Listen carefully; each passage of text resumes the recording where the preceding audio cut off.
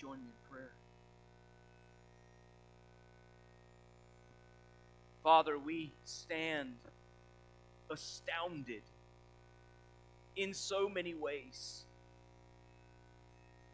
because we have received from you such lavish love. We have received from you the forgiveness of sins not on merits we have earned, not because we have somehow performed well enough, but we have received grace. Lord, grace doesn't make any sense. Grace is by definition unfair, and yet you delight to pour out your grace upon us. Father, thank you for the amazing love with which you have loved us. Thank you for the Lord Jesus Christ, who has become like us, so that he might die for us. Father, thank you that he has conquered death and gives life, abundant life, to all who turn to him in faith. Father, thank you for the privilege of lifting our voices to sing. Father, we pray that this day you would be with our members who have gone to serve on this missions project.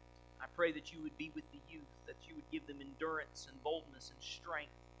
Lord, that you would work in them during these days as much as you work through them for the health and the good of the people there at Northside.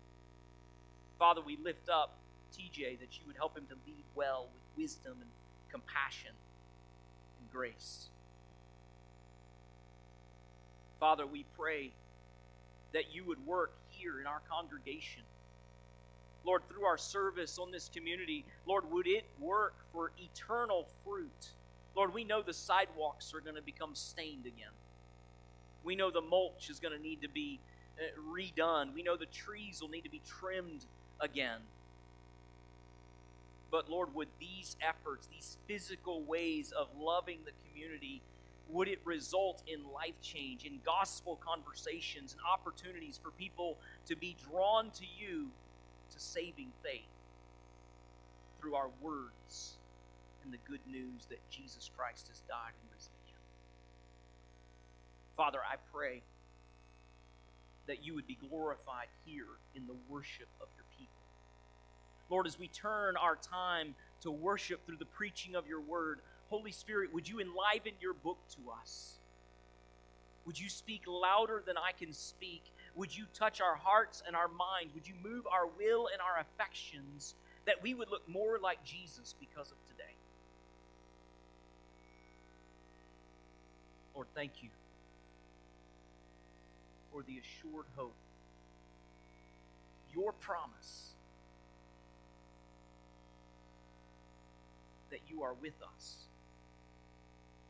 and one day you will bring us home to be with you forever. Lord, thank you. Thank you for Jesus. In his name we pray. Amen. You may be seated.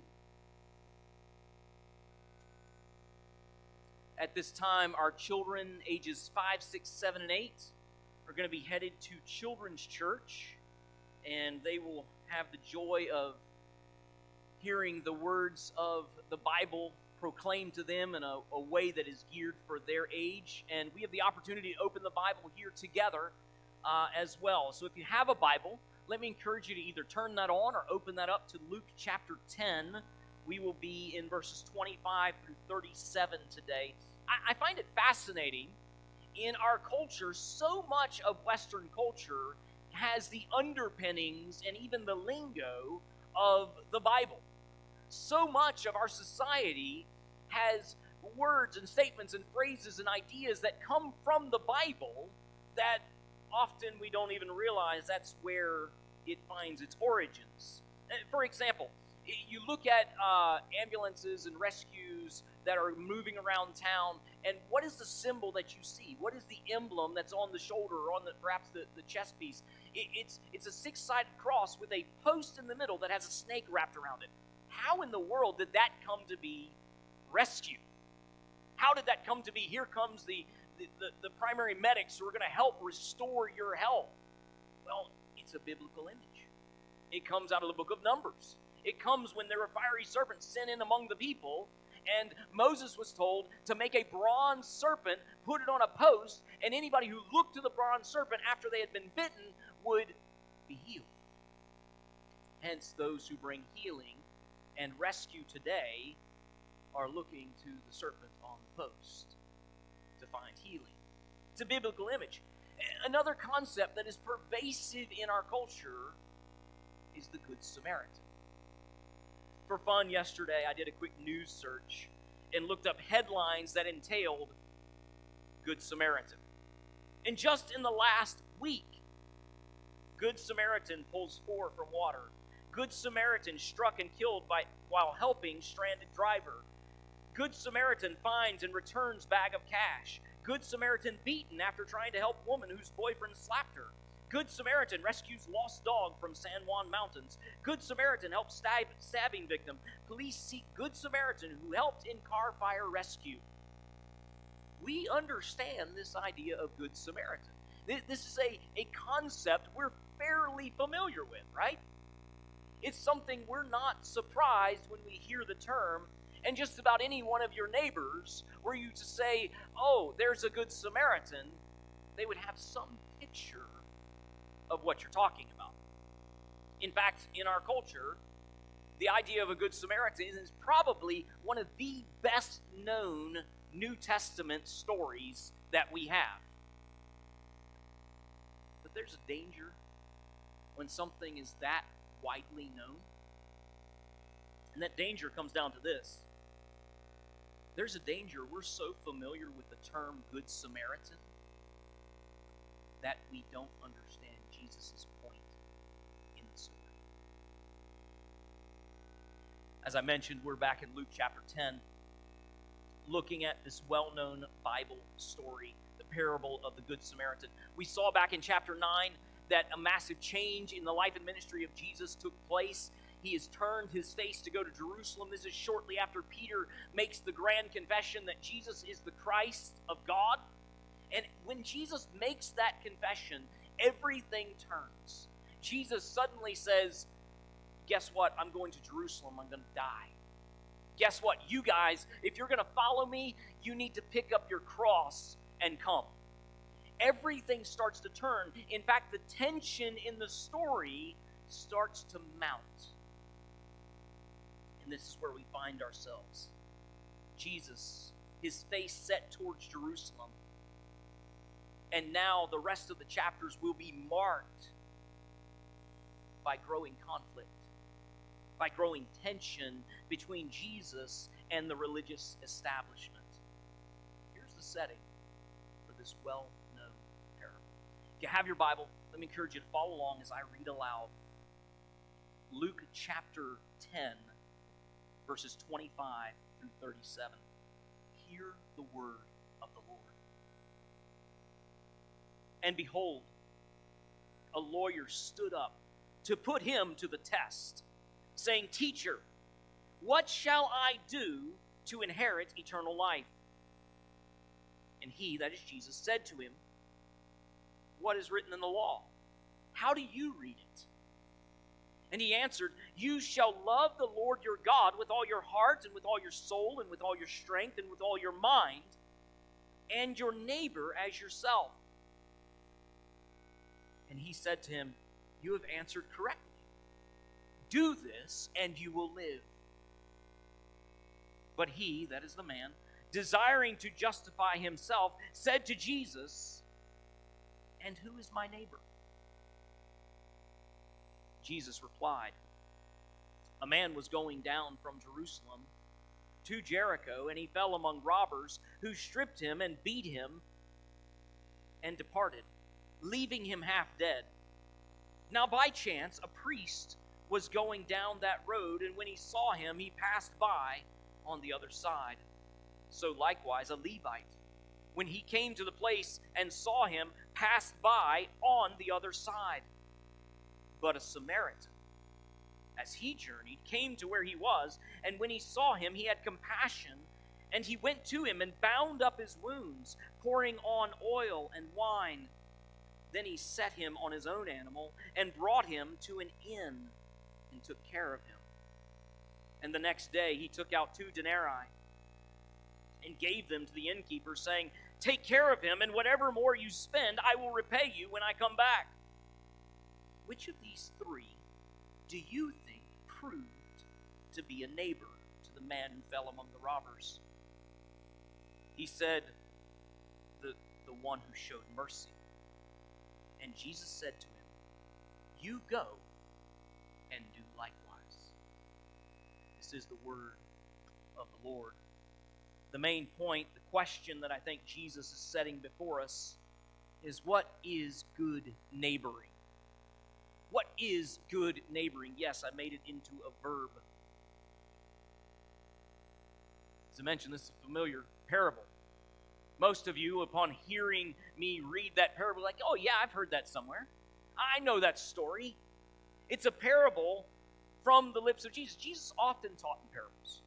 And parable, it's a designed mechanism that Jesus used to teach. It's telling a story. It's telling a story in order to teach a point. I've heard it said this way: a parable is an earthly story with a heavenly meaning. Jesus often taught in parables in order to teach his disciples, but he was also doing something else in parables. Earlier in Luke chapter 8, Jesus said this. When his disciples asked him what a parable meant, he said to them, "To you it has been given to know the secrets of the kingdom of God, but for others they are in parables, so that seeing they may not see, and hearing they may not understand." Jesus teaches in parables so his disciples will see and understand, and others will enjoy a fun story, but not necessarily understand its deeper meaning. This parable is one of the most widely known and widely recounted stories of all of Jesus' teachings. That doesn't mean it's one of the best understood. Jesus lays out the setting of this parable. The story that he tells begins in verse 30, where he says, he replied, "A man was going down from Jerusalem to Jericho and fell among robbers, who stripped him and beat him and departed, leaving him half dead." That's the setting of the parable. A man going down from Jerusalem went to Jericho. Now, all roads went down from Jerusalem. If you were to put it on a map, you're going essentially west to east, roughly a little bit to the north. And this is a drop in elevation over 17 miles of about 4,000 feet. So it was going down quite a bit as it went down through the hills. And this particular road has been known for thousands of years to be treacherous, fraught with dangers, not only because of the rough terrain and the chasms that lay along the side of the road, but also because of the prolific violence that is known on that stretch of road. Even today, that stretch of road goes from Israeli territory to Palestinian territory, and there is great conflict and big, massive signs that say, "Warning, if you're in the wrong place, you might die." So Jesus, telling this parable about someone getting attacked along this stretch of road, it would not have been something far-fetched. It would have been something that anybody who lived in that region would be like, "Yeah, we've known that to happen." But Jesus tells us little to nothing else about this man. We don't get any backstory. We don't know his name. We don't know where he's from. We don't know why he was in Jerusalem or why he was going to Jericho. We don't know where else he might be traveling after Jericho. We don't know what he's carrying. We don't know anything about this man. All we know is that on this road from Jerusalem to Jericho, he gets mugged. He gets taken, attacked, beaten. Everything else that he has is gone. He's stripped and left for dead on the side of the road. Luke, being a physician, uses the term he's half dead, which not exactly sure how you define half dead. Maybe some of our medical professionals could, clue us in to what half dead really means and looks like, but his situation is dire. He's in a desperate situation. While much traffic today is on that stretch of road, their housing developments almost end to end in that region. In this day was a deserted stretch where some travelers would pass on occasion. There was no regular roadside help. There was no 911 call box every half mile that you could reach. There were no regular patrols to help a stranded motorist or traveler who might be broken down on the side. This man's situation was dire and desperate. Without help, he would soon die. Then Jesus, as he so often does, spins the story from what we would expect. He takes the parable on a surprising turn. Look at verses 31 and 32. Now by chance, a priest was going down the road, and he saw him, and when he saw him, he passed by on the other side. So likewise, a Levite, when he came to the place where he saw him, passed by on the other side. Jesus introduces two characters. Again, we don't get names, but this is a parable. Jesus is telling us and painting a picture. He gives us what we need to know. These are two characters, a priest and a Levite, both of whom you would presume these are the good guys.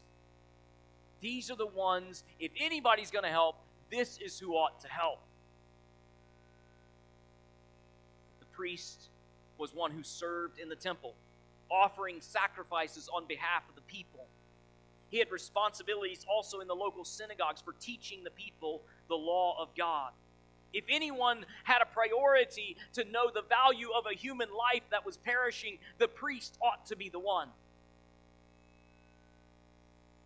But the language, as Jesus conveys it, he saw the man. And he uses this compound word that means he went as far away as he could possibly on the road without falling off to get around. The Levite, similarly.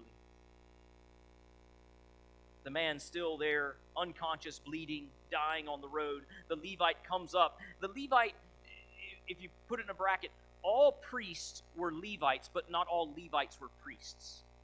In order to be a priest, you had to be of the house of Aaron. Aaron was a member of the tribe of Levi. So the Levites, while they were not priests themselves, they were also well-versed in the law. They served to support the work of the priest. They were well-respected in the community. These were people who knew what God had declared. But nonetheless, this man, with great expectation that certainly he would stop, the same term is used. As far around as he could go without falling off the side of the road, he passes the man on the other side. In the context of this story, which we'll explore later in just a few minutes, Jesus is talking specifically to a man who is an expert in the law. I don't know if you recognize that. He's an expert in law. That's the person to whom Jesus is talking. And so when you bring up a priest and a Levite, these also are people who are well-versed in the law. And so this would have had a little bit of a stinging point to it in the communication of Jesus. Now, much has been made and speculated. Well, why did they pass him by? Speculations run the gamut. Some cite, well, there's an Old Testament prohibition that a priest cannot touch a dead body, cannot be in contact with a dead body without going through about a weeks-long ritual ceremonial process in order to become ceremonially clean to go back to his priestly work. So he, of course, if the man was going to die while he was helping him pick him up, then he would put himself in a whole lot of trouble. Others say it was more of a sinister disdain for common people. Perhaps they were just in too much of a hurry. They had their own business to attend to and couldn't be slowed down by this man in need. Maybe they just assumed that he was already too far gone, or they looked around and said, this is actually a really dangerous spot. I don't want to get hurt too. Let me just run by. But here's the thing. why they went around misses the point. Because if Jesus wanted us to know why they went around, he would have told us. Jesus' point is that the most expected to render help, to be a good neighbor, fail miserably. And here's where Jesus masterfully, as he tells this story, brings it to its shocking climax. Look at verses 33 through 35. But a Samaritan, as he journeyed, came to where he was and saw him, and he had compassion. He went to him and bound up his wounds, pouring on oil and wine. Then he set him on his own animal and brought him to an inn and took care of him. And the next day he took out 2 denarii and gave them to the innkeeper, saying, "Take care of him. Whatever more you spend, I will repay you when I come back." In order to understand how shocking this is, we have to understand the dynamics of Jews and Samaritans. Jews and Samaritans were like oil and water. They did not mix. They did not like each other. They didn't want to be close to each other, even though proximity-wise, they only lived a few miles away from each other. Going way back to when the nation of Israel divided itself right after Solomon, and you had the southern kingdom of Judah, the northern kingdom of Israel, there became bad blood between these two groups. This is amplified during the Syrian and Babylonian captivities when the remnant of the people left in that region of Samaria intermarried with other refugees during that time and went away from the faithful worship of God. This led to a massive rift. Samaritans created their own mountain on which to worship, no longer in Jerusalem. They created their own system of worshiping, which merged the worship of the surrounding region with the worship as recorded in the book of Moses. And so this syncretized religion, combined with their intermarriage with people in the surrounding area, the Jews looked at them and saw them as half-breed heretics. And the Samaritans, in turn, hated them just as much. Neither group liked each other.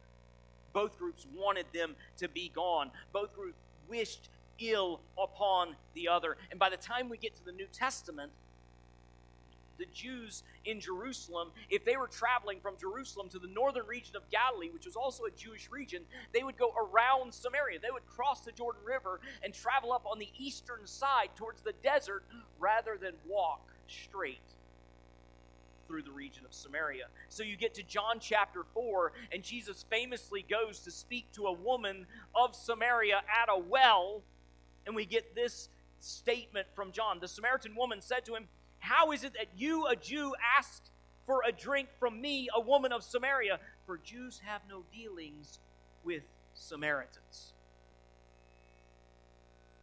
Later on in John, after Jesus delivers a strong word to the people, they respond with what they see to be the harshest possible insult they could muster. And so they look at Jesus and they say this in John 8. The Jews answered him, "Are we not right in saying that you are a Samaritan and have a demon?" That's the way they thought about each other. That was the working relationship that was at play here. If we were to paint it in a modern example, you don't have to go far from modern Israel to see it in the relationship between Israel and Hamas. That's about the tension that Jews and Samaritans had between each other. So when Jesus says that a Samaritan shows up, you can almost hear the groans of disdain in the people who are listening. Ugh! Can't stand it. Yet Jesus masterfully paints the Samaritan as the hero of the story. How messed up is that? This Samaritan is recorded for us as the Good Samaritan because he displays powerfully what it means to love your neighbor as yourself. This man is on his journey riding his own beast of burden, likely a donkey. He sees a man in need and is moved with compassion, and whereas the others went across on the other side to go around the man in need, this text tells us this man went to him. He's moved with compassion, and it leads to action. He immediately starts first aid, medical treatments on his wounds. He picks up the man and places him on his own ride. Now he's walking, and the wounded man is riding.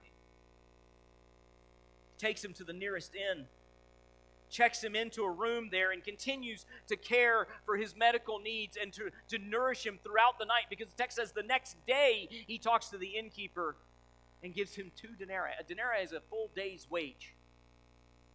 And some archaeologists have done some digging and found the estimated amount that this would have covered, the stay, it would have covered been about 2 months for this man to recover in that inn. And upon this, he also leaves him an open tab. Did you see that? I'm going. I gotta finish my journey. Care for him. If you spend anything else, write it down. I'll be back and I'll take care of it.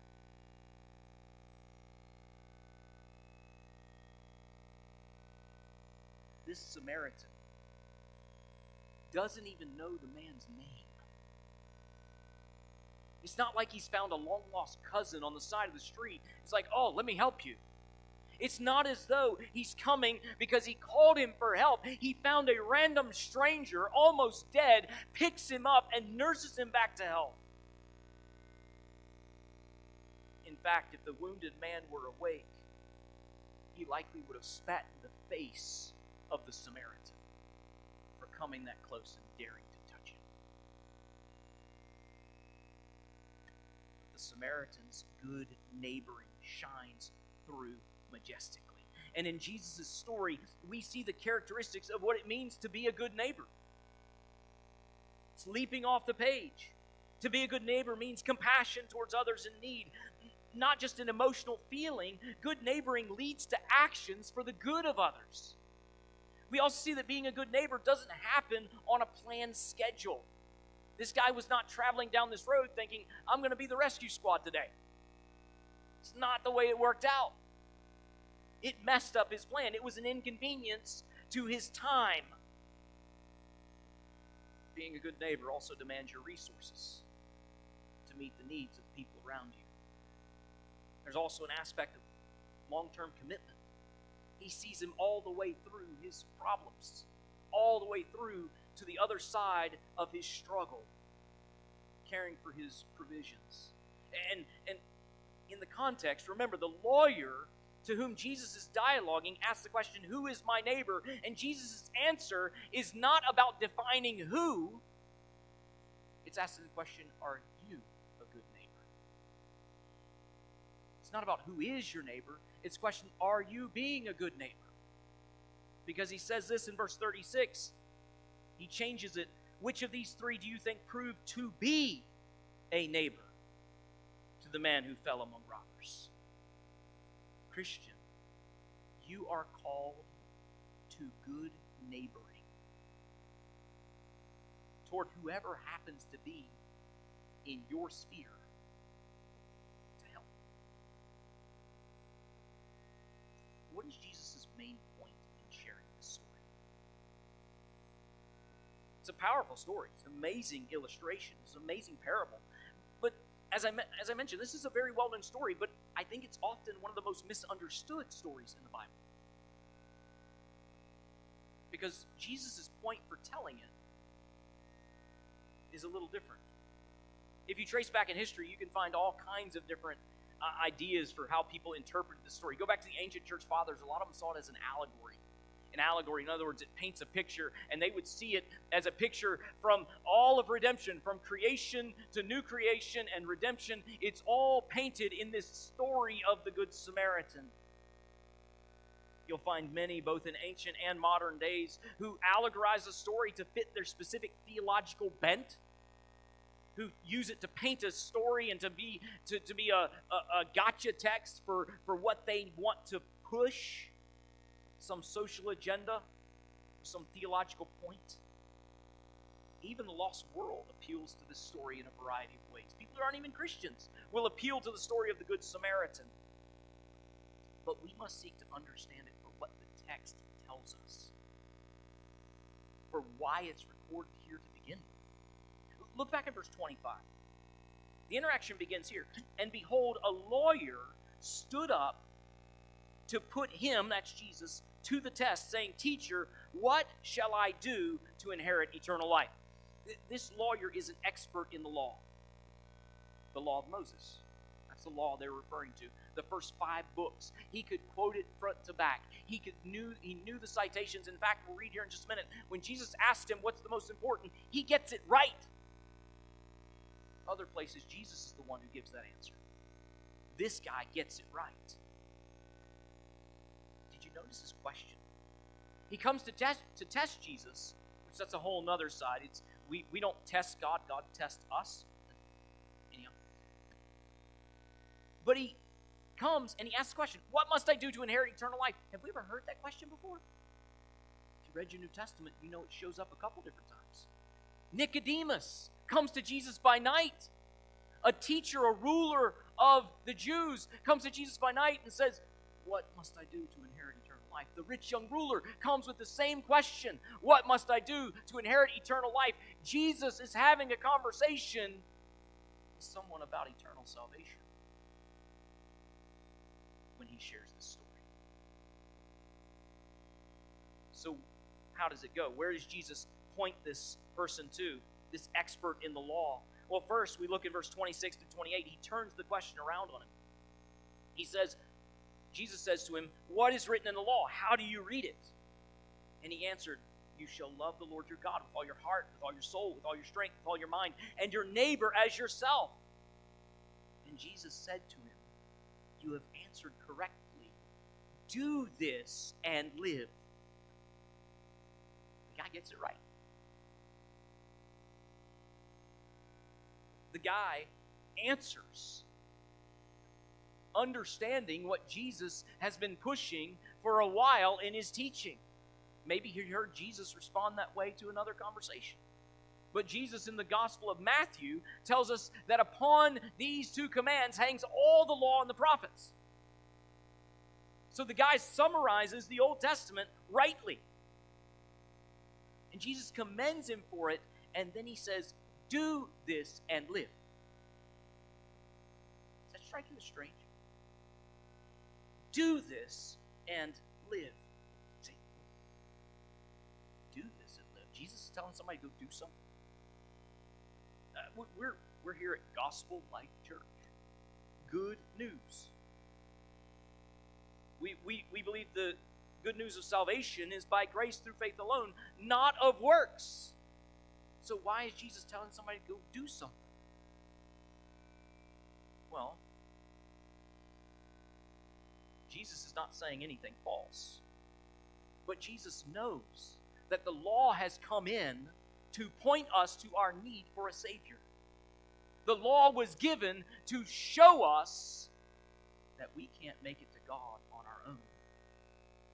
Jesus is not saying anything wrong. In other words, he's turning to this guy and saying, Mr. Law Expert, if you can perfectly love God with everything you are and perfectly love your neighbor as yourself, you're all set. But here's the thing. He can't. I can't. You can't. No one can. This man knows what is required to please God according to the law, but mere knowledge of the standard does not equate to keeping the standard. We get more to the heart of the matter in verse 29. I found verse 29 almost like whiplash in the conversation. Jesus says, do this and live. Verse 29, but he, desiring to justify himself, said to Jesus, and who is my neighbor? Never mind the fact that he evidently has got loving God with his heart, soul, mind, and strength all down pat. But I think really what's going on is this man understands that loving God is not necessarily seen externally. You can't see what my heart loves. You can't necessarily see what I'm thinking. But you can see how I love my neighbor. And so in his own efforts to justify himself, he's trying to take this whole idea of who is my neighbor and bring that down to a manageable size where I can rationalize it and justify it for myself so that hopefully I can love at least this little sliver enough so that I can be happy that I'm fulfilling the law.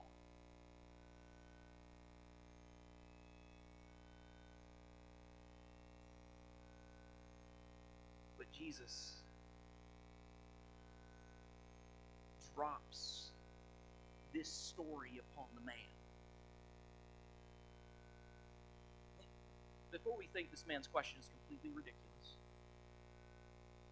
we have to realize that we too are easily tempted with this. We operate in these neighbor, non-neighbor categories all the time. If I can rationalize the bracket of who my neighbor is, then hopefully I can show love there, and then my non-neighbors, I don't have to think about them. We're all tempted to categorize people into neighbor and non-neighbor categories. The people I like, well, they're my neighbors. The people I don't like, well, they're not my neighbors. The people who live in our region, they might be my neighbors. The people who live in that other place over there, they're not my neighbors. The people who look like me and talk like me, as opposed to those who don't look like me and talk like me. The people who share a similar belief system or a similar set of values, those are my neighbors. But those who believe other things, they can't be my neighbors. The people who vote like me or root for the same team that I do, they're my neighbors. But those people who vote on the other side or root on the other side, they can't be my neighbors. And then Jesus comes with a story. He answered Nicodemus in John chapter 3, saying, "You must be born again." He answered the rich young ruler, saying, "Sell everything you've got and come follow me." And he answers this expert in the law, saying, "Let me tell you a story about what it looks like and what it means to be a good neighbor." Jesus drops the anvil of God's law upon this man's heart and mind,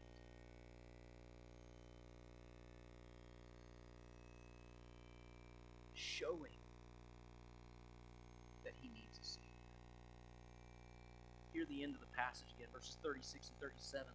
Jesus turns the story and says, "Which of these three do you think proved to be a neighbor to the man who fell among robbers?" And this man who was so self-righteous, so self-justified, says, "The one who showed mercy." And Jesus said to him, "You go and do likewise." He could not even muster the strength to say the word Samaritan out of his mouth. The one who showed mercy. Much less Jesus turned and pointing to him and saying, "Go act like the Samaritan in my story."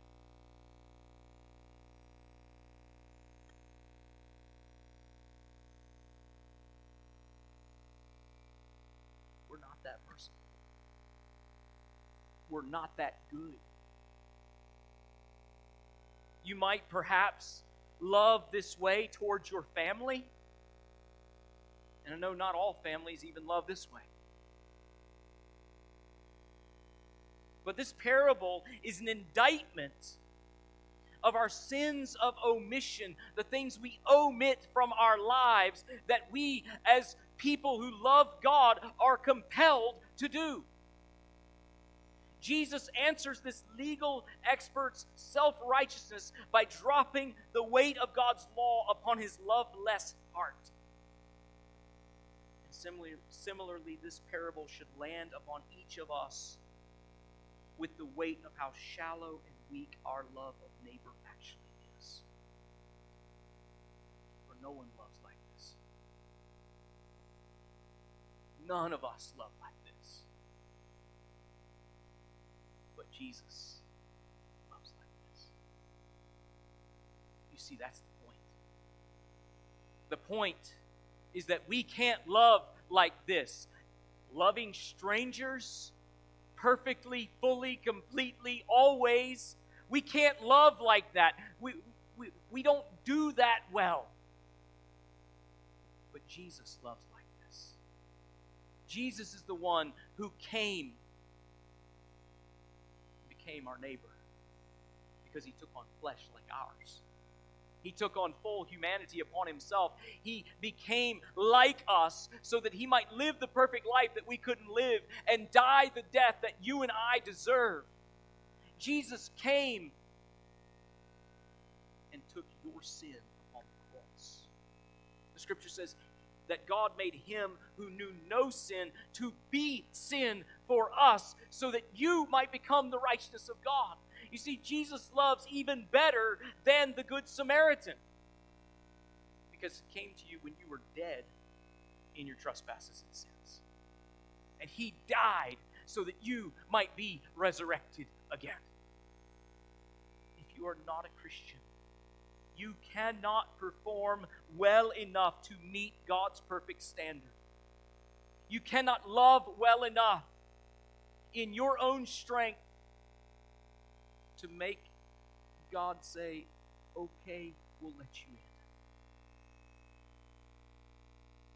But Jesus came and died and rose again, taking your sin debt and offering you the free gift of his eternal life.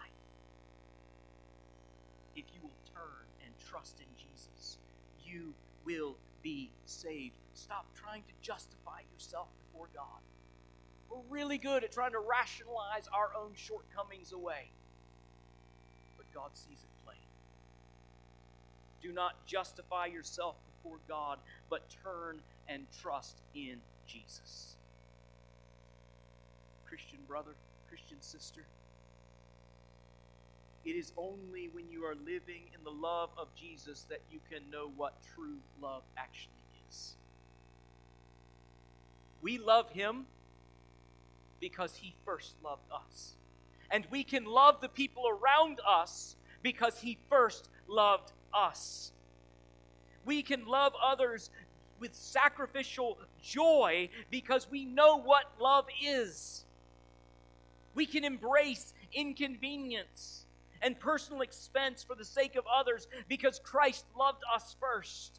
We can love those who aren't like us, sacrificially going to those who don't even like us, so that they will know the message of salvation, and so that all nations might come and worship Jesus.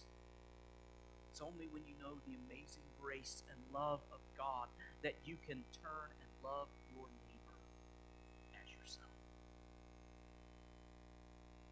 Our world is well acquainted with the idea of a good Samaritan. So sadly, they miss the point of why Jesus shared it. This parable from Jesus tells us that good neighboring is not about who is my neighbor, but rather, am I being a good neighbor to those around me? But his point is the fact that you can't be. None of us are that good. Jesus is the good neighbor. He's the perfect neighbor. He's the one who has come near and shown love so that you might be rescued. He is the perfect one. And if you turn and trust in him today, you can be saved. Christian, it is only by knowing the love of God, by experiencing what it is to be loved by Christ, that you can in turn love your neighbor right now. So let us be a people in whom the love of Christ dwells so richly that it overflows in love for those around us. Heavenly Father, thank you for your word. Thank you for the power of your Scripture. Lord, thank you for the hope that Jesus gives. Father, I pray that you would apply your word to our hearts. Holy Spirit, would you give us eyes to see that we might love like Jesus loves. And for those that do not know the love of Christ, Father, would you move in them now and draw them to yourself. Father, be magnified as we trust you together in this time. In Jesus' name.